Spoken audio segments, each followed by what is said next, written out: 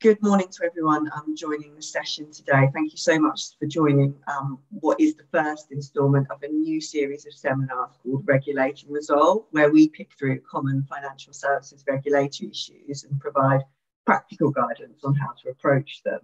So before we begin, and by way of introduction, my name is Rachel McDonnell. I'm a Principal Associate in the disputes team here at Mills & Reeve.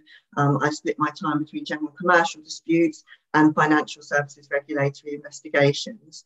I'm joined today by Catherine Noble, who's an associate in my team. She also has a practice in commercial disputes, also with the specialisms in insolvency and financial services. Just so you know, this session today is being recorded and we'll circulate the slides after the presentation. There's also a Q&A function, so please do ask questions and we'll try and pick those up separately, either at the end or after the session. So just moving on to the next slide, a bit of an overview of what we're going to talk about today.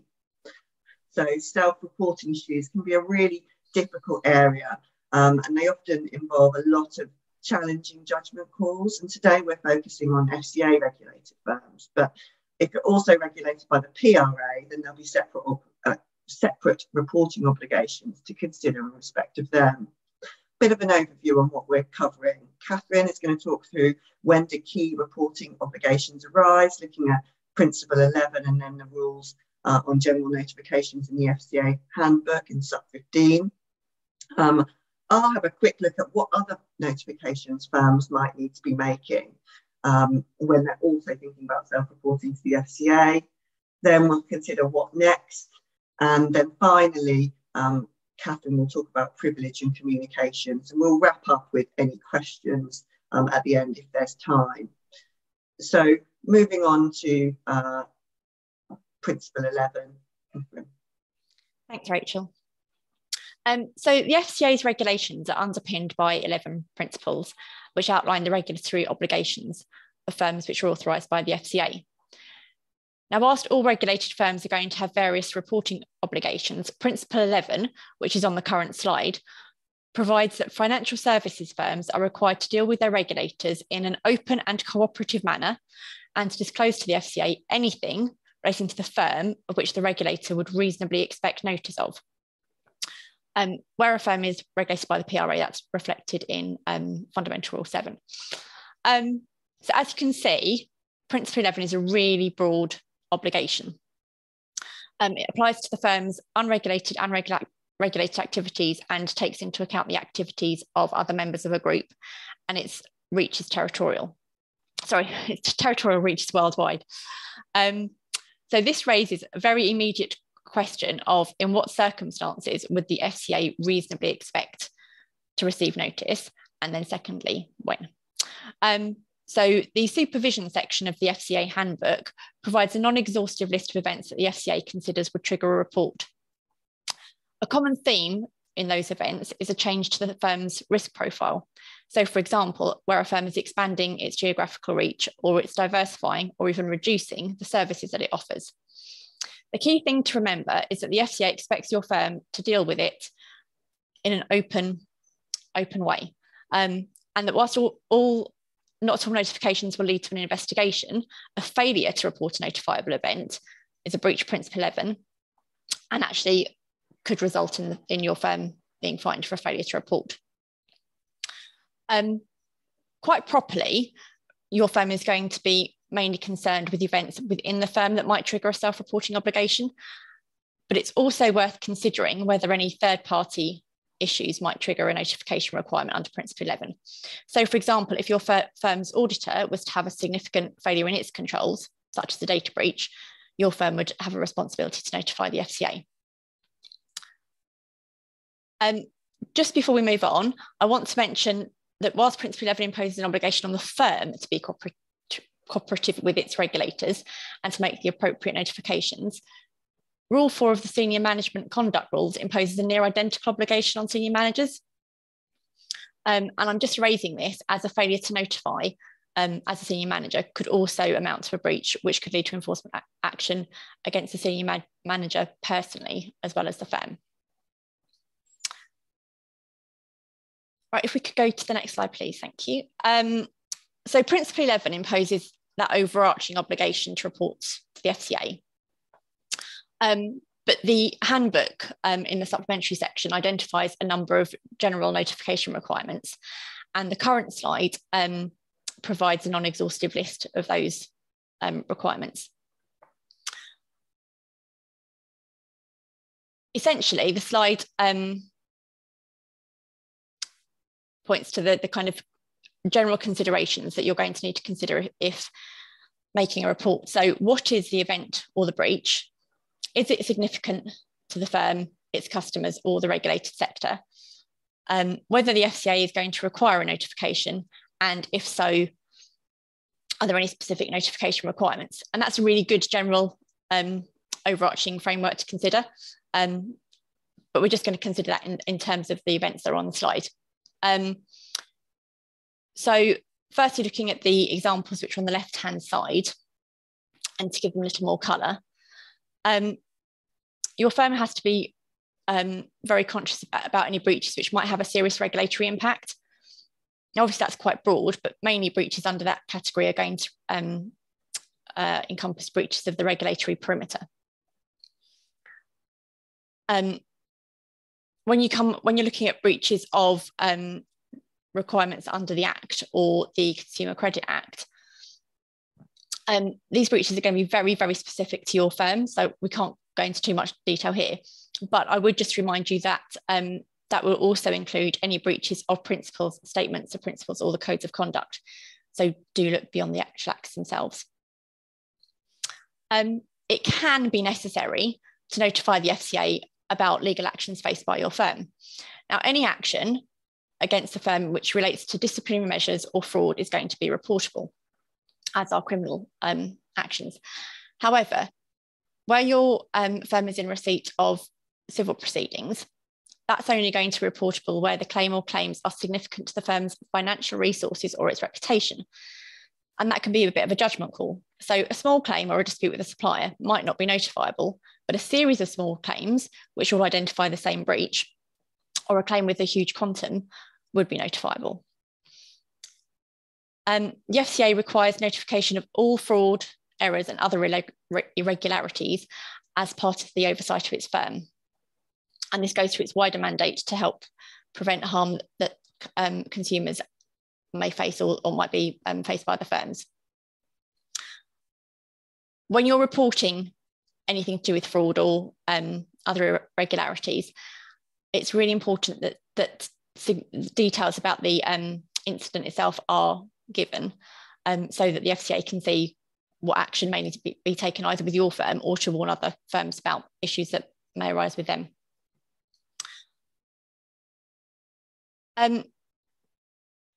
Given the implications of a firm's insolvency, particularly for its customers, the FCA requires notification of insolvency, bankruptcy, and winding up proceedings.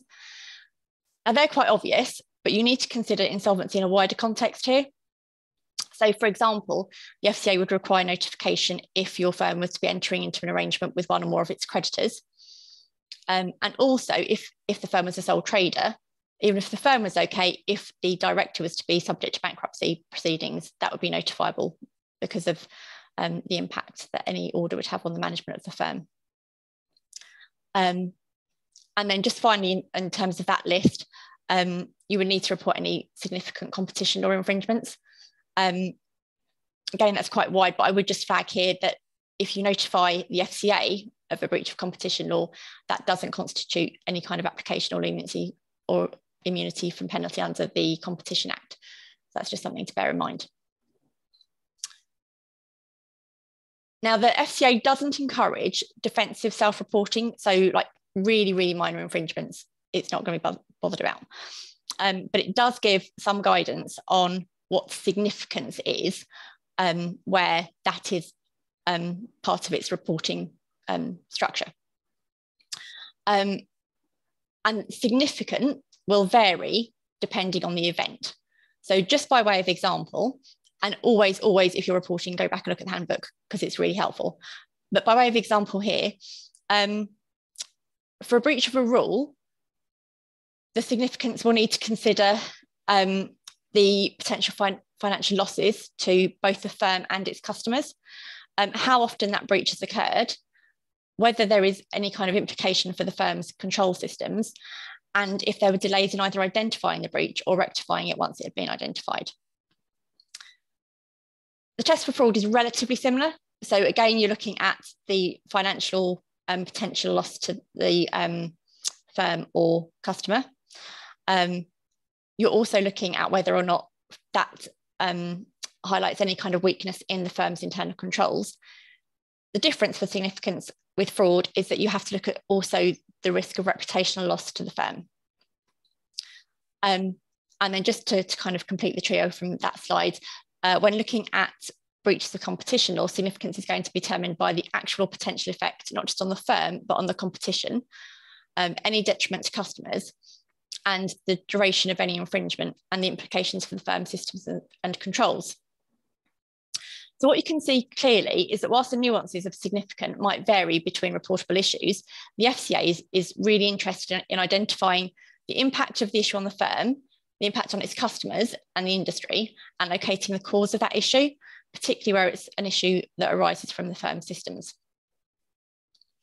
Now, we appreciate that self-reporting to the FCA might not seem an attractive option given the necessity to investigate the circumstances that give rise to the notification, the potential for an intrusive investigation into the firm's processes, and potential public censure or financial penalties that might follow a report. However, failing to notify the FCA of reportable events can in and of itself result in a penalty, and the FCA will regularly impose fines that can run to tens of millions of pounds for failure to report. So you have to bear that in mind. And alongside the financial penalties, there's also those really bad headlines that can run about misleading the regulator that you want to avoid. On balance, where there is a doubt over whether or not to make a self-report, it is always better to err on the side of caution and to make the report to the FCA. If an issue has been spotted internally, it is probably best to raise it with the FCA. Notifications should be made as soon as practicable. Most notifications need to be made in writing, and they can be made using a prescribed form, which can be found in the handbook, and that could be delivered to the FCA either by post or email or using the FCA portal. Realistically, the portal and email are most used now. Some of the notifications have to be made immediately. So it's always worth bearing in mind the urgency and significance of the matter that you're notifying the FCA about. And you shouldn't make delay unnecessarily. So for example, there would be absolutely no need for you to delay the reporting the receipt of a winding up petition. But say if your firm was to suspect fraud, you actually might need to make some preliminary internal investigations before you were to make a report. But those preliminary investigations should not delay the report being submitted. And also, if your firm has got a supervisory contact at the FCA, it can be worth speaking to them before making a notification. Investigations can be intrusive, but the FCA does give credit to firms who assist in unravelling potential misconduct and who help them to conduct their inquiries quickly and efficiently. So given that, and given the implications of an FCA investigation, where possible, you want to control the narrative and try to satisfy the FCA that the matter isn't something they need to take out of your hands. And so to that end, before handing back over to Rachel, I just want to touch briefly on the notification itself. So certain notifications require the firm to provide specific information. So principally, you're looking at whether there's been a breach for a rule or an act, identifying that the rule that's been broken. But broadly speaking, the notification will ask for information in quite an open manner, in sort of essay style questions, which include what are the details of the notification, what if any impact, what is the impact, if any, of the notification, and has the issue been resolved? As you can see from those questions, when making a notification, there is a lot of scope to control the tone of the report and to try and set the narrative. This is really important given the reputational and financial impact that a breach can have on the firm. Obviously, the FCA is not blind to this, but it is still worth really getting that initial report right. And you want to demonstrate as a firm how seriously you're taking that matter, and to demonstrate the clear and proactive steps that you're taking to both identify the issue and then to assess and correct it. And that's something that Rachel will touch on later. Over to you, Rachel. You're on mute. Apologies there. So if we just move on to the next slide, thinking about other notifications. So often when I'm helping a firm make a notification to the FCA, there are other notifications that I might think about making as well. When I'm first instructed, I'm regularly thinking around these two areas on the screen: suspicious activities reports and then obligate notifications to insurers. So is there an obligation on a client to make a suspicious activity report, or SAR, and should any notifications to insurers be made? And taking those key points in turn, suspicious activities reports first. Under Section 330 of the Proceeds of Crime Act, it's an offence to disclose knowledge of offence of failing to disclose knowledge or suspicion of money laundering by persons employed in the financial services sector. So an individual commits an offence if they know or suspect another person is engaged in money laundering and they do not make a required disclosure either to a nominated officer, that's usually a money laundering reporting officer, or the National Crime Agency as soon as possible. Now, often people think, well, where does this come into it with money laundering? What does this have to do with the issues that we've identified? But broadly, money laundering is defined very widely, and it basically involves any activities relating to criminal property being any benefit received from a criminal offence. So this often comes up where potential issues of criminality have been identified. Fraud, for example, is a fairly obvious one, but actually more regularly it arises where there's a suspicion that a firm or an individual may have breached the regulatory perimeter. And what I mean by that is conducting regulated activities without the necessary regulatory permissions. And that's a breach of the general prohibition and a criminal offence. And so could well trigger, in addition to a report to the FCA, an obligation to report either to the firm's nominated officer or the NCA, and a failure to do that can be a criminal offence. So I won't go into the ins and outs of all of the different conditions that need to be satisfied here because they are technical, but what I will say is that suspicion level is a very low bar, and it needs to be considered in order even just to discount it, given that it's a criminal offence if you don't report. The second is around insurance, and this of course will depend on the issue that's been identified and the nature of insurance cover that the firm has in place. But always consider whether there are any policies against which a notification might be made. For example, directors and officers insurance policies or corporate expenses cover, perhaps professional indemnity if a misselling issue has been identified. Now, you aren't going to get any possible fines covered, but there may be costs for cover for costs involved, legal costs, for example. You don't want to notify too late and risk insurers declining cover or not being able to take the benefit of a policy that might be available. So those are just two other things to bear in mind when making that initial report. And if we move on to the next slide, we'll think about that all-important question of what next. So as Catherine said earlier, she took you through the different circumstances in which a reporting obligation might arise and talked about the things that initial notification needs to cover. You can see down the left-hand side of the slide there, if you're using a standard notification form, then you're likely to be asked to identify the issue, talk about the impact of that issue, and then talk about the action that's being taken to resolve it. And that form provides the structure to enable the firm to set out the details of the issues identified. And these are your key points to hit. And within them, as Catherine said, it's crucial to make sure you demonstrate how seriously the issues are being taken and the proactive steps the firm is taking to address them. There needs to be a real focus, particularly in the retail space, on potential customer harm. And it doesn't need to be actual, it just needs to be potential. So in terms of what those proactive steps might be, in your initial notification, you're probably not going to be able to identify all of the steps. You might not know the full impact of the breach without further analysis. So in this first notification, it's about showing the FCA that the matter is in hand and saying what the firm is doing about it, and then providing further updates as matters progress and more is known. So that assessment and action section is really likely to be a bit of an iterative process, and several updates might be needed to the FCA before you might be able to close out an issue. So a quick word on detail. So far as possible, information should be kept factual and limited to what's known at the time, and firms should really avoid sort of speculating or providing information that they may need to row back from or correct or clarify, because that doesn't perhaps give the FCA the confidence that what they're hearing is accurate, and therefore may lead them to think, actually, we need to become more involved here.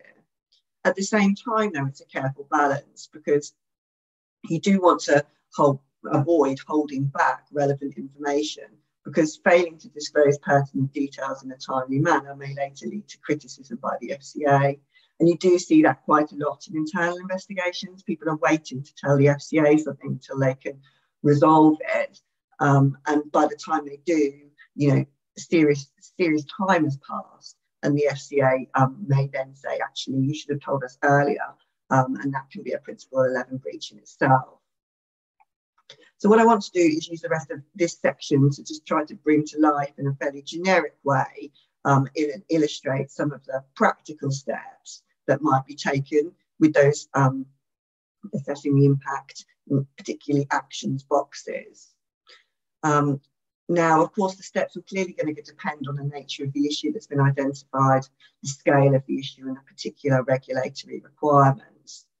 If, for example, you need to conduct an investigation into potential wrongdoing, then your approach is going to look quite different. Plus, the nature of the scale of the business is going to affect matters, because there's always a question of proportionality. But just looking at general mis-selling type issues, in this circumstances, you're probably going to be notified because there's been a significant breach of a rule or other requirements. So number one, identify the issue. Here, the key is to explain the specific issues, because there may be several, and identify the applicable timeframes in respect of each of those issues, explaining it succinctly and in a factual basis. And that might be, for example, in a mis-selling context, that risks haven't adequately been explained, or there's been a failure to explain, or a charge or exclusions haven't been made clear, just by way of example. Moving on to the second box, assessing the impact. You need to think about the impact on past, current and future business, with a particular focus on clients or customers. And as I said before, the key focus for the FCA, given one of its operational objectives is to protect consumers, is going to be on whether the issue has led to a risk of potential customer harm. Not about actual harm, all about risk. And if there's a risk, then this needs to be considered and analysed. And often when clients come to me, they say, oh, well, there's this issue, but there's no actual customer harm here. So I don't know why the FCA would be particularly concerned. And the question the FCA will always have in response to that is, well, how do you know there's no actual customer harm? And the secondary question is, are you looking to minimise the impact of this breach, and are you taking this sufficiently seriously? So just to give you some examples of considerations and analysis that might be helpful with that assessment. Pre-sale, you're thinking about what other statements were made, what other documents were provided, whether the customer exhibited understanding in any case, was there any information in writing that made the position clearer? At sale, you're thinking again about the information that was provided during the point of sale. Was it available in a different way? Was there anything said that balanced out some of those issues that you've identified? What do the product documents and terms say, and are they sufficiently clear about the issue? Post-sale, you're looking at it from a slightly different angle. So you're thinking about, have there been any specific complaints about this issue that have arisen? Have there been any false referrals? Anything else that identifies that actually there was a problem, for example, levels of cancellation. You might want to conduct compliance file reviews to see how this issue played out in practice. Has it been identified by an audit before, perhaps? And then looking at that final box, actions. And you can think about it in two ways, looking forwards and looking back. So in terms of your immediate steps, and that's likely to be a priority and one that the FCA is going to be focused on, is preventing further potential harm. So what are you doing with your new business to stop this issue arising? Do you need to cease the relevant business while working out the issues? Are there any quick fixes? If it was a problem employee, for example, could they be disciplined and retrained? Often you do with this new business, which can be a really tricky area. Nobody wants to stop business entirely, and it's rarely practical to do so. So often with our clients, it's about trying to balance out the issues for customers. So, for example, are they going to be worse impact if you stopped entirely? And what would be a proportionate response here? And then looking at addressing the issue, thinking about all of your systems and controls, excuse me, policies and procedures, changes to sales materials, training, communications, continual assessment, reviewing matters to make sure changes are embedded. Do you need to change your documents or your promotions? Do you need to conduct disciplinary action? And then following that, how are you going to monitor the situation to make sure that the issue has been addressed? And then looking backwards, potential customer impact. So on current customers, is there anything you can do to reduce the impact going forward? So, for example, providing additional explanation, or if charges were an issue, waiving them or refunding them. Historic customers, now here's where you're looking at a larger subset of customers, most likely. So is it possible from that analysis stage where that impact assessment took place to identify categories of historic customers that may have been more affected and address the issues with those specific cohorts? Then finally, a bit of a word on customer contact. Now, if you do identify potential customer harm following that impact assessment stage, there may well need to be customer contact to address the issues identified. And you can take a blanket approach or a targeted approach, depending on your assessment of the impact. And commercials are going to affect that approach too. So if the issue, for example, is around pensions advice or interest rate hedging products, then the impact could be tens of hundreds or even thousands for each individual. And it may be worth conducting file reviews in each case to assess whether any redress should be paid. If, for example, though, the issue is a white goods warranty insurance, and the impact is likely only going to be a few pounds per customer, and then you may well be thinking about blanket offers to refund because it's not actually going to be worth the cost of individual file reviews. So in terms of customer contact, there are various different options and various different things that you can do. You can offer file reviews, further explanations. You can offer refunds or simply send checks, as people did in the PPI era. You can conduct customer satisfaction surveys, but a bit of a warning, the FCA are often unconvinced by this approach. Customers shouldn't really be expected to determine whether a regulatory failing had an impact on them. Customer contact, again, it's really a topic in itself. It's only likely to be a one-size-fits-all approach. Now, I've worked on matters where each of the approaches above have been adopted, and it's an art, very much an art, not a science. But the key always is demonstrating that proactivity and making the FCA understand that the matter is all in hand and something that they can continue just to monitor. So that's the sort of what next. I'll pass back to Catherine now, who's going to talk a little bit about privilege and communication. Thanks, Rachel. So the FCA has got the power to require firms to provide documents to assist it with its investigations, but it can't require a firm to deliver up documents which are protected by privilege. So as such, it's really helpful if privilege over investigations into reportable incidents can be claimed, and that privilege can apply to documents generated as part of those investigations. So really, what am I talking about privilege? Broadly speaking, it's going to protect communications between a firm and its lawyers, particularly where there's any kind of legal advice. And it's a little bit like a protective wrapper, so it stops those documents having to be shared.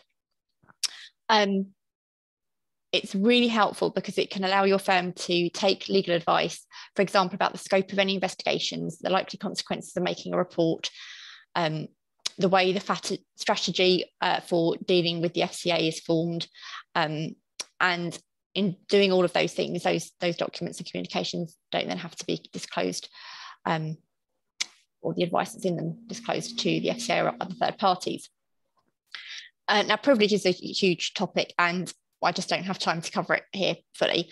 There is a link on the slide to a relatively recent webinar that Rachel gave with another colleague, in which privilege is considered in quite some detail. And Rachel actually considers privilege in the specific context of investigations in that webinar. And that section can be found from 23 minutes and 25 seconds in the recording.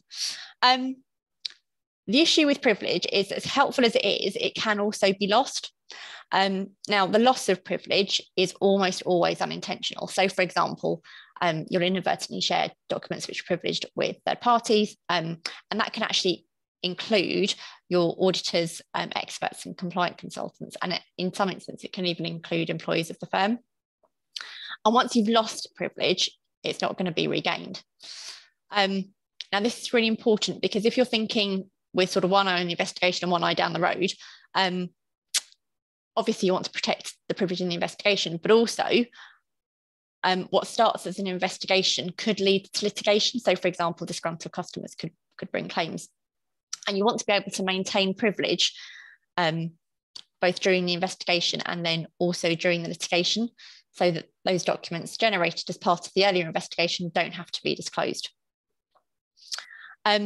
So to preserve privilege as far as possible, and also to try and avoid creating documents which are going to be potentially unhelpful, we suggest some really quite simple do's and don'ts. They're on the screen. I'm not going to take you through them one by one. But essentially, written communications should be quite limited until you've taken legal advice and engaged lawyers, and you want to try and control the documents and who sees them as part of the investigation. The do's and don'ts list, it's a very simple list. We give the same kind of guidance if we are advising clients about litigation. But if you apply these do's and don'ts, and then you go on to instruct lawyers, we or they will be able to assist you in setting up a more formal communications protocol and also determining your frames of reference, and that will help you to maintain privilege going forward, and hopefully give you that little extra protection. Rachel. Thanks, Catherine. And just a final word by me before we move on to questions about engagement by the FCA. So from my recent experience, this has been very mixed. They may be very active or they may be very inactive. And you can take a lack of engagement as a tentatively positive sign, but there really is nothing to stop the FCA coming back at a later stage and taking an interest in asking questions, requesting meetings, for example. It can often at times feel like you're having a bit of a conversation with yourself, particularly through that updates process. So, just constantly, sending another update to tell them how you're getting on, and really not hearing an awful lot back. But you should always assume, because they probably are, someone is looking at it at the other end and considering the matter. And in fact, this happened on a matter of mine very recently. After 18 months of inactivity, the FCA suddenly popped up and made quite an unfavourable decision that we then had to work with. So that's just a way of saying it is important to continue to be proactive and control the issue so far as you can, because ultimately the FCA may at any point start asking questions. So just moving on to the final slide on questions. I think we are running really short on time, but just to deal with one of the questions that we've raised. If you're notifying about an issue in respect of a regulated individual, do you need to notify twice? I assume once in respect of the obligation to notify about the firm issue and then the individual issue. The answer is if you're dealing with a senior management function holder, then no, you only need to notify once, and you do that in respect of the individual issue.